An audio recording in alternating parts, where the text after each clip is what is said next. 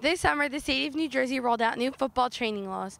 For some players, the change was for the better, but for others, not so much. One thing is for sure, everyone involved in the football program was greatly affected by these transformations. Well, the state has previously recommended that you use certain amount of hours, number of practices a day, days off, and now the state has mandated that you do it.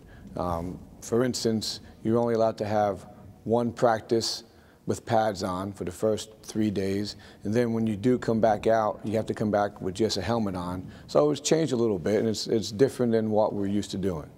The first time around, it was double sessions every day right up until school started, and now it's a double, single type situation. So yeah, it's very different. The changes in place creates a whole new practice situation compared to last year's, which each player takes differently. My position was affected because I didn't start off playing this position. I started off playing a different position. So with the change in training, I didn't get enough time to practice and get enough experience on position to start the year. We work harder every practice and we do things right, and everything's more intense. Well, this one's been shortened, and last year we were allowed to practice for as long as we could, so hours would be longer, but now with the 2 hours and 30 more minutes, they really pack everything in and we get out real fast.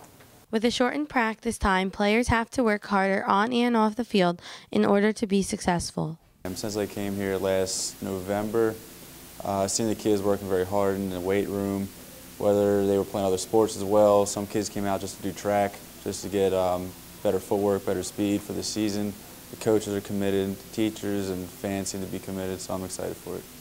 After all the hard work the players and coaches have put in, one question remains. Are they looking forward to the season?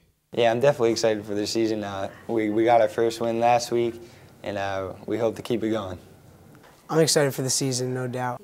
I'm super excited. There's new teams, better opportunity to see how we are, and I'm really looking forward to the season. Oh, absolutely. You know, you always, that's why we coach. We look forward, we want to be competitive, we like to compete, and, you know, we want to win, and we want to give it the best shot we got. So, yes, looking forward to the season very much. Though the new training laws make practices more compact, each player and coach is working hard and looking forward to a successful, memorable season. For PVTV News, I'm Brianna Canataro.